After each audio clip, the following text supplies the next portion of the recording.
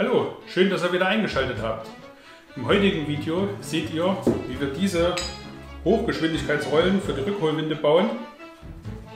Wir werden konstruieren, wir werden Plasma schneiden, wir werden auf abenteuerliche Weise Teile in der Drehbank drehen. Ihr dürft gespannt sein, es kommt noch einiges mehr und nun viel Spaß beim Video. In unserem letzten Video habt ihr ja gesehen, wie wir die Umlenkrollen auf der Drehbank hergestellt haben. Heute geht es darum, die seitlichen Halteplatten herzustellen.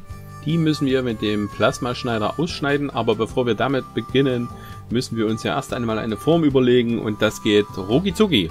Und die Konstruktion, die mache ich jetzt einfach auf ein Blatt Papier. Die wird allerdings ein bisschen anders als die. Wir möchten hier einen größeren Durchmesser, weil je größer der Durchmesser von der Rolle, desto langsamer dreht sich auch die Rolle und minimiert dadurch die Reibung. Ich habe da mal was vorbereitet. Die hat genau einen Außendurchmesser von 120 mm, weil unsere Rollen möchten wir aus diesem Material machen. Das hat außen 80.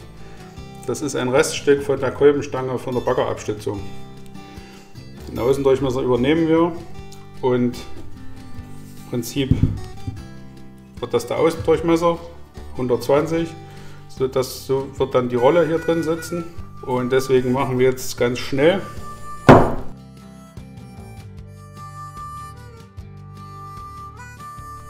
Und hier hinten brauchen wir noch eine Halterung, also analog zu diesen, wo eine Schraube drin sitzt, wo wir dann einen Ring oder was auch immer reinmachen können, um das am Baum anzuschlagen. Und da nehme ich einfach dieses, das hat genau 50 mm hier, das nehme ich jetzt einfach mal als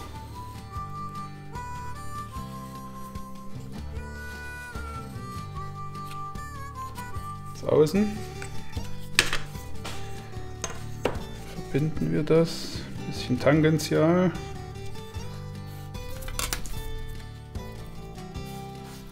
Ja, kann man erkennen, also das wird die Außenform. Und hier kommt dann die Bohrung rein, kann ich ja schon mal ein bisschen kleiner anzeichnen. Also das ist hier keine Raketenwissenschaft, das muss nicht super genau sein.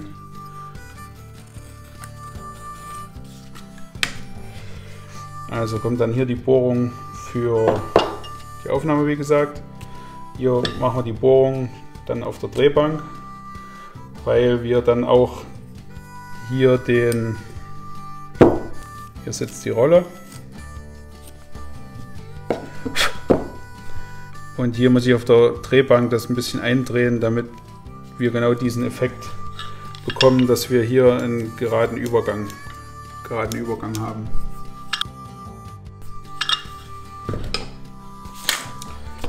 Ja, im Prinzip ist das schon die Form, die wir auf dem Plasmaschneider, mit dem Plasmaschneider ausschneiden.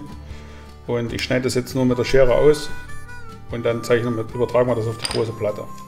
So, fertig. Derzeit hätte ich noch nicht mal einen Rechner hochgefahren, um das zu konstruieren.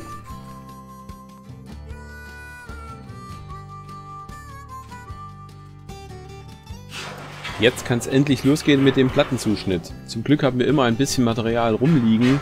Wir haben uns vor einiger Zeit angewöhnt, bei Materialbedarf immer gleich eine Mittelformatplatte in der entsprechenden Stärke zu kaufen, denn man hat dann immer für solche Projekte, wie zum Beispiel jetzt diese Umlenkrollen, ein bisschen Material vorhanden mit allen möglichen Materialstärken. Das ist echt praktisch, wenn man mal einfach sowas braucht. Man muss nicht immer gleich in den Stahlhandel fahren, man geht einfach in eine Scheune an der Wand, nimmt sich so eine Platte weg, packt die auf die Böcke und schneidet sie klein. Wie ihr seht, haben wir an der Platte schon viel dran rumgeschnippelt, da sind schon einige Sachen daraus entstanden. Hier würde uns mal interessieren, wie macht ihr das mit der Materialbeschaffung? Geht ihr in den Stahlhandel oder gibt es bei euch einen Stahlbaumarkt oder sowas? Denn bei uns muss man immer direkt zum Stahlhändler gehen, zahlt dort noch einen dicken Aufschlag, weil man es persönlich abholt und bar bezahlt. Ist ein bisschen unpraktisch, aber es geht bei uns nicht anders. Deshalb die Frage, wie beschafft ihr euer Stahl? Würde uns mal wirklich interessieren, welche Wege es da gibt. Schreibt es mal bitte unten in die Kommentare.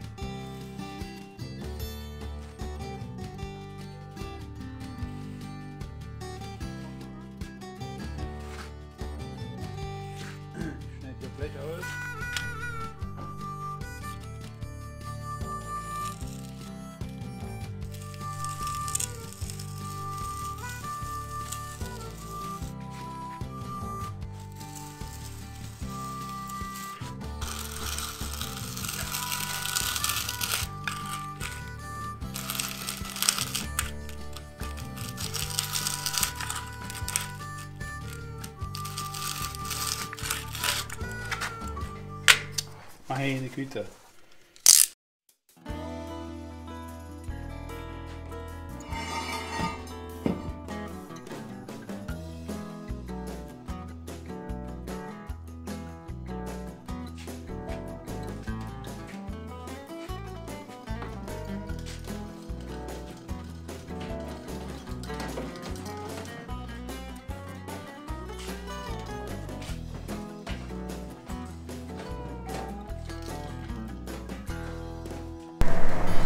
So, jetzt bin ich so weit, dass ich schneiden kann, was ich aufgezeichnet habe. Also das ist der Außenring, den wir auf die Trommel hier außen vorne und hinten aufbringen, damit wir mehr Seilkapazität haben.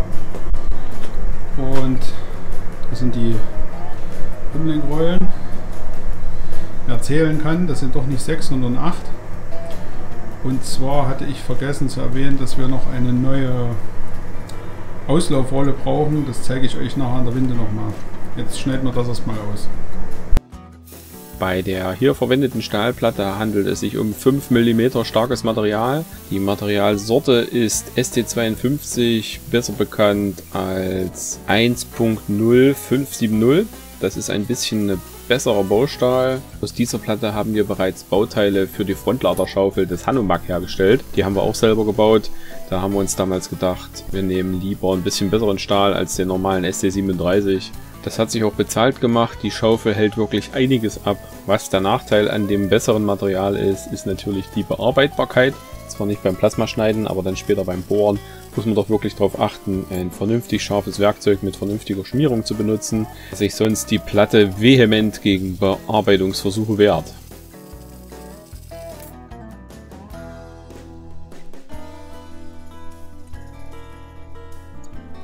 Nach dem Plasmaschneiden haben wir die Teile noch mit dem Winkelschleifer verputzt und ab diesem Punkt arbeiten wir bei den seitlichen Halteplatten nur noch paarweise. Das heißt, für jeden Bearbeitungsschritt gibt es immer ein Pärchen, was zusammenpassen muss.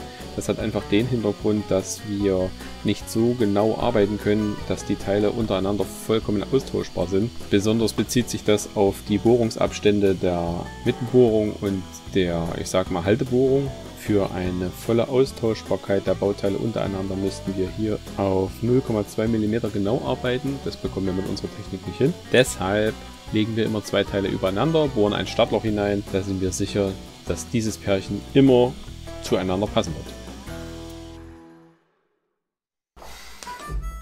Jetzt geht es darum, in diese Seitenplatten einen Planeinstich einzubringen, so dass diese Rolle versenkt ist, beziehungsweise dass die Kante der Rolle wirklich in der Platte verschwindet. Also müssen wir hier einen Planeinstich reinmachen. Wie machen wir das bei so einem unförmigen Teil? Wir benutzen unsere selbstgebaute Spezialvorrichtung zum Einspannen von unförmigen Teilen.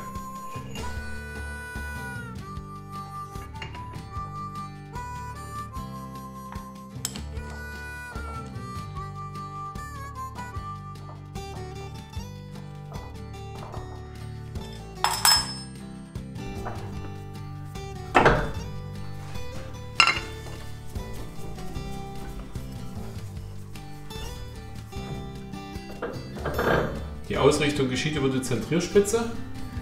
Wenn wir die hier andrücken, ist das Teil definitiv immer genau in der Mitte. Ja, jetzt müssen wir das Ganze nur noch festklemmen und dann können wir drehen. Der Profi wird wahrscheinlich in der Vorrichtung den verzweifelten Versuch erkennen, eine Planscheibe zu imitieren. Das ist auch völlig richtig. Wir haben nämlich keine Planscheibe für die Maschine. Wir haben nur eine Planscheibe, die 3 Nummern zu groß ist. Die hilft uns hier auch nicht weiter. Aber unsere selbstgebaute Planscheibe hat uns schon viele gute Dienste geleistet. Erstaunlicherweise haben wir auch eine recht hohe Genauigkeit. Der Planlauf von unserer kleinen Vorrichtung liegt unter 0,1 mm. Das ist wirklich erstaunlich. Deshalb kann man mit dem Teil auch relativ gut arbeiten. Das Wichtigste bei der ganzen Sache ist natürlich das ordentliche Festspannen des Bauteils. Also wenn das hier anfängt durch die Gegend zu fliegen, da sinkt natürlich der Spaßfaktor exponentiell. Um das zu verhindern, ziehen wir die Platte ordentlich fest und dann geht da auch nichts schief.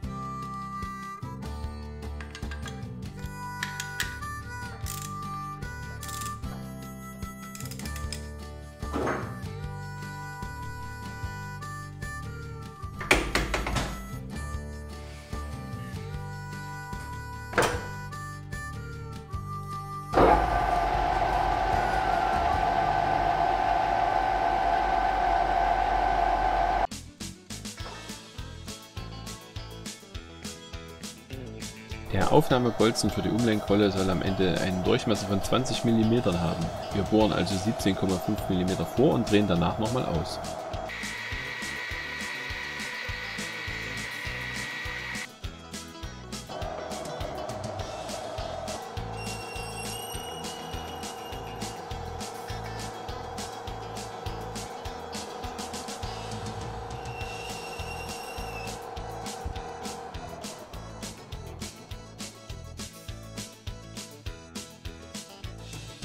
Jetzt können wir den Planeinstich für die Freistellung der Umlenkrolle drehen. Da wir keinen Planeinstichstahl haben, nehmen wir dafür einen ganz normalen Seitendrehstahl als linke Ausführung. Damit kann man auch prima hinter der Drehmitte arbeiten und Planeinstiche mehr oder weniger gut herstellen.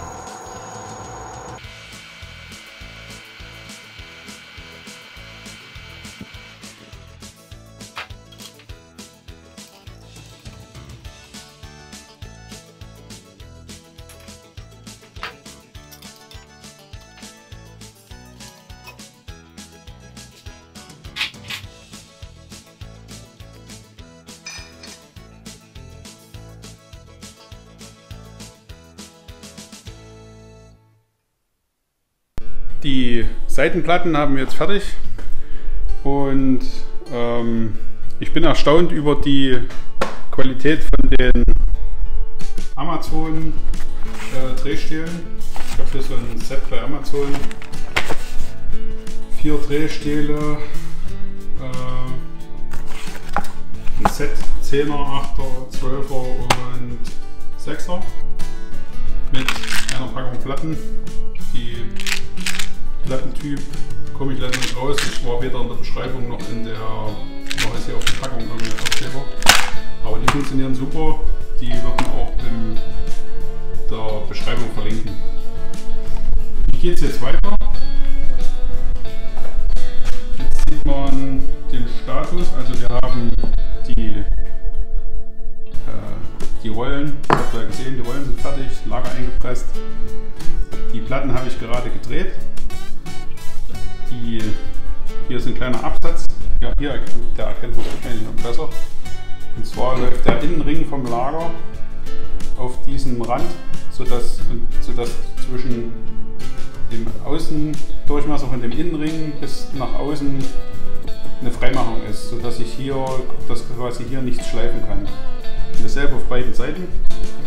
Und das Lager sitzt im Prinzip einmal auf der Seite und hier auf der Seite und klemmt das ein. Wenn man das dann so zusammenbaut, also hier der eine, kann nicht weg, weil das eingedreht ist. So sieht das Ganze dann aus. Und ich denke, jetzt kann man es erkennen. Es gibt keine sichtbaren Kanten, die hervorstehen, wo das Seil sich einhängen könnte. Das nächste, was wir jetzt machen müssen, ist hier einen Bolzen drehen, der das Ganze zusammenhält. Und das werde ich aus der, ich habe hier noch so eine 25er Stange ST37. Da werde ich dann einen Abschnitt drehen und hinten ein M16 Gewinde aufschneiden, wo dann eine Mutter aufsitzt, die das Ganze zusammenhält, sodass der Innenring vom Lager auch richtig fest verpresst ist und sich nicht mehr drehen kann. Auf der Suche in der Werkstatt nach M16 Muttern, ich habe welche, bin ich aber fündig geworden, und zwar habe ich Schrauben 20 mm, also M20 gefunden, was zufällig der Durchmesser unserer Lager ist. Und dann bin ich einfach mal hingegangen, habe die Schraube in das Lager gepackt und siehe da, es passt genau. Das bedeutet, ich kann mir die ganze Arbeit mit dem Drehen der Bolzen sparen, weil das Lager dreht sich ja nicht. Also es ist hier kein Verschleiß zu erwarten, weil die Schraube ja nur die 2 Außenplatten auf den Innenring vom Lager drückt. Und da ist eine Schraube völlig ausreichend. Und der Durchmesser ist genau genug, dass das Lager so geführt ist, dass hier außen nicht schleift. Schleift jetzt natürlich, weil es noch nicht fest ist. Aber das freut mich, weil das ist für mich weniger Arbeit. Wir werden mit den Muttern noch was ändern, und zwar ist es so, die Rollen, die wir bisher hatten, das waren Bolzen, wo unten ein Splint reingesteckt ist. Wer schon mal mit Handschuhen im Wald versucht hat, einen Splint irgendwo reinzustecken oder ganz und gar aufzupassen, dass der Splint nicht verloren geht, der weiß, was ich meine. Und zwar werden wir aus der Mutter eine überdimensionale Flügelmutter machen. Wir schweißen hier links und rechts noch kleine, ich denke mal 10 oder 12 mm Material an, sodass wir eine überdimensionale Flügelmutter haben. Wie das Ganze dann funktioniert, zeige ich euch, wenn ich es gemacht habe. Also das verbindet die beiden Platten, das wird eine große Flügelmutter. Und was wir jetzt noch brauchen, wir müssen ja die Rolle irgendwie am Baum befestigen. Und wir nehmen dazu normalerweise Schlupfe und die müssen wir irgendwie einhängen. Mir ist dann eingefallen, ursprünglich wollte ich hier einen Ring quasi verschrauben, Schraube durch und fertig. Und dann ist mir aber eingefallen, dazu müssten dann die Rollen immer auf dem Seil sein. Und da die ja schon relativ schwer werden, geht das nicht. So, ich bin zum Glück bei Amazon fündig geworden und habe hier solche Wirbelhaken für, was steht drauf, 1,5 Tonnen gefunden. Die verlinken wir auch nochmal. Und die werden hier vorne dann, also so dann kommt noch ein größer Bolzen rein. So dann, also ich kann es ja mal zeigen, so wie halt so eine Umlenkrolle halt aussieht. Und hier hängen wir dann unseren Schlupf ein. Jetzt geht es darum, hier vorne eine Lösung zu finden. Ich habe zwar jetzt eins gedreht, aber ich muss mir erstmal Versuche nach anderem Material machen, denn dieses, was auch immer es war, ist etwas verbogen. Also ich kann es euch ja mal zeigen.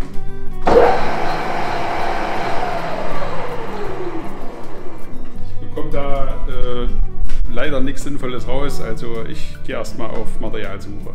Es war mal wieder ein Kampf, Material zu finden. Ich habe jetzt die Wahl zwischen 25 mm Baustahl, also Bewährungsstahl, oder 19 mm, was auch immer das war.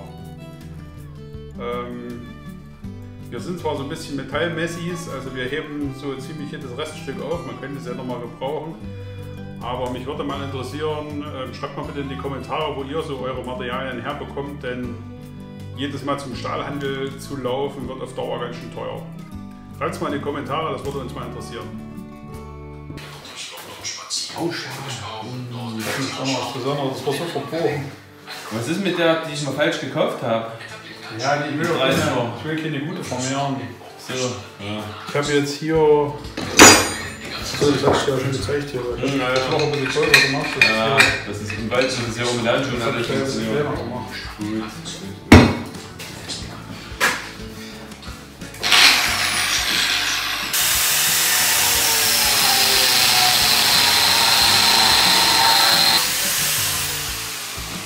Wie bei jeder guten Konstruktion, die innerhalb von 4 Minuten auf einem Blatt Papier fertig war, gibt es auch hier ein paar kleine Ungereimtheiten. Und zwar passt der Wirbelhaken nicht ganz so richtig in seine angedachte Position. Da müssen wir die Platten noch ein bisschen einkürzen, aber das ist alles kein Problem. Das macht der Akkuflex. Die Umlenkrolle an sich ist jetzt schon fertig, aber wie bereits gesagt, müssen wir uns noch ein paar Flügelmuttern bauen, um diese Rollen auch im Wald mit Handschuhen vernünftig auseinander und wieder zusammenbauen zu können, um die Seile einzuhängen. Das machen wir jetzt noch schnell. Da haben wir hier eine Stange gefunden, die ungefähr den Durchmesser hat. Haben wir einmal kurz überdreht, dass es sauber ist. Jetzt wird sie noch abgelenkt. Dann wird das direkt auf die Muttern geschweißt und dann kommt Farbe drauf. Und dann sehen wir das ganze schöne Wunderwerk, wie es denn so aussieht.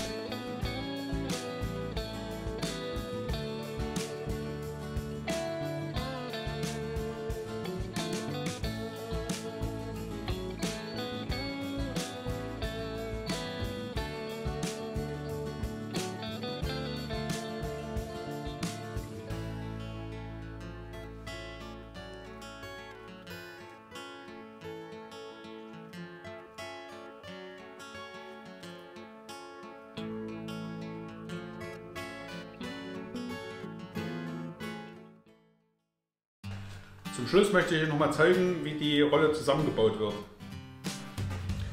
So, hier haben wir die Einzelteile. Das ist, sage ich mal, die feste Grundplatte mit dem Bolzen und der Schraube. Und das ist unser fertiger Haken, den haben wir ja nur ein bisschen angepasst. Da liegt einfach nur in den Bolzen drin. Da kommt unsere Rolle.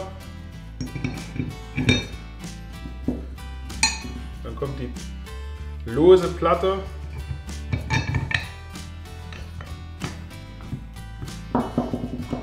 Und zum Schluss einfach nur noch unsere überdimensionierte Flügelmutter.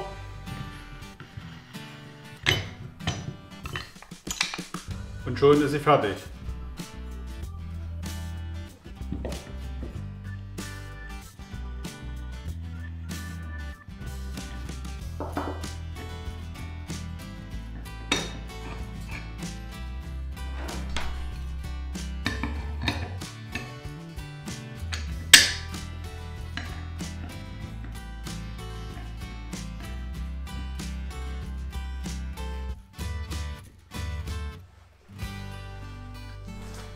So, das ist jetzt quasi völlig egal, wie die Rolle dann am Baum hängt. Es ist in jeder Lage das Seil sicher geführt, weil es auch nicht, selbst wenn es jetzt mal ohne Last liegt, sich nicht neben die Rolle legen kann, was ja immer ein Problem ist. Also das geht in jeder Lage. Und durch das Kugellager haben wir auch nicht das Problem, dass die Rolle sehr heiß wird, weil das Seil relativ schnell läuft, also schon mehrere Meter pro Sekunde, und dadurch wurden die alten Rollen wurden ziemlich heiß, weil das nur Bolzen und Gleitlager waren, und jetzt mit den Kugellagern denke ich, dass wir da auf der sicheren Seite sind. Ich zeige euch nochmal die Kurzvariante, wie wir es dann im Wald, also wir würden die Rolle an den Baum anschlagen, die Platte machen wir nur locker und die können wir anheben und wegdrehen, und dadurch können wir dann das Seil rausnehmen oder wieder reinlegen, fix wieder anziehen und fertig. Dadurch haben wir keinen Splint oder irgendwas oder Bolzen, den wir verlieren können. Schon oft genug passiert. Das nochmal in der Detailansicht, wie das in der Rolle aussieht. Also das Seil, das ist also egal, wie das kommt. So sieht man es. Es rutscht immer in die Rolle rein, weil die Rolle eingelassen ist. Das heißt, wir können da ohne zur Rolle oder ohne nach der Rolle schauen zu müssen arbeiten, was mit den alten Rollen nicht möglich war und wir in der Bauform auch noch keine Rollen gefunden haben im Internet. Falls jemand dennoch sowas im Internet findet, lasst uns gerne mal einen Kommentar da. So, das war's schon wieder mit unserem Video. Ich hoffe, es hat euch gefallen. Lasst uns gerne ein Abo und ein Like da. Gerne auch einen Kommentar. Die lesen wir immer gerne und beantworten sie auch, so oft wir können. Und bis zum nächsten Mal.